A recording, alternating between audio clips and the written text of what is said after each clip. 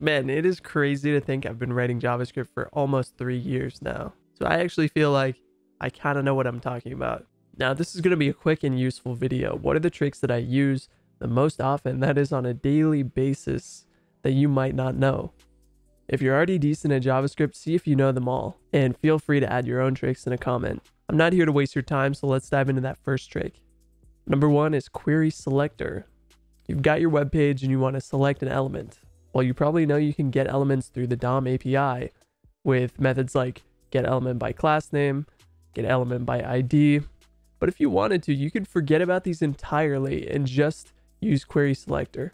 Query selector works like a CSS selector where you put a dot for a class and a hash for an ID. Now, the best part that you might not know is you can actually select sub-elements using query selector, which you can do with class name or ID.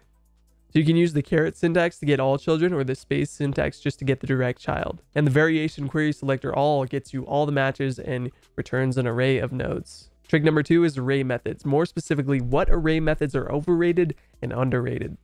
Now I'm going to say something a little controversial. The for each function is really overrated. On the other hand, the reduce function is really underrated, especially by new developers.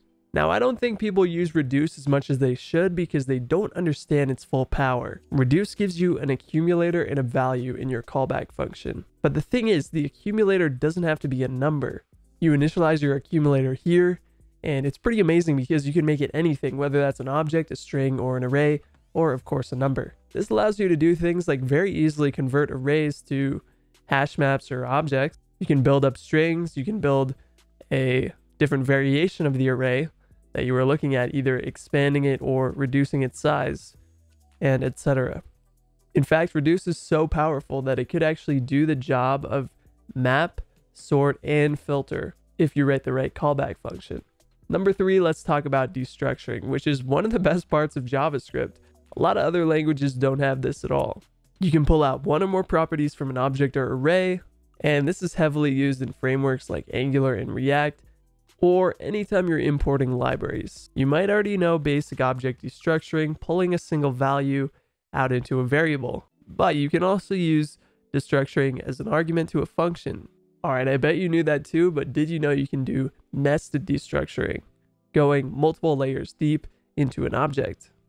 Another cool trick is you can destructure directly after writing an array method. So for example, if you sort an array and want to pull out the first item, you can do that like this. You knew it was coming. Number four relates to promises.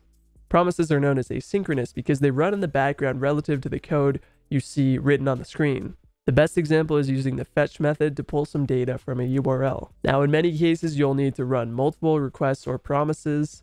Let's say you need the data from 3 different URLs. The cool thing about promises is you can treat them like any other object and store them in data structures. So if you had the URLs in an array and wanted to make a promise out of each one of these URLs, well, we could just use the map function, and now we have an array of promises. Now the question is, when we have multiple promises, do we want them to run at the same time or one after the other? Now here's where the trick comes in. Running them at the same time is really easy if you use the promise.all function, which will actually be a blocking line, so it'll wait for this line to finish before moving on, and it will give you an array of the results, some of which may be failures. So this will also handle your errors for you. So this is a really powerful function. Now, if you want them to run one after the other, you got to be a little bit careful. You can use async await, but keep in mind your awaits have to be inside an async function. That is, just write the async keyword before your function definition. On top of that, and I'm sure this has caused so many bugs, you can't actually run await inside an array method. So if you tried to map and then do await inside of the map or for each, well, it's not going to work. What you have to do is actually write a for or a for of loop. And only in this structure will the await keyword work when looping over an array. So be very careful. Number 5, let's talk about error handling in JavaScript. I'll admit it actually took me a while to understand this. Now, every time an error is thrown, it has to be caught or your program will crash.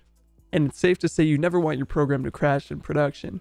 So for this reason, it's good to get familiar with try-catch blocks.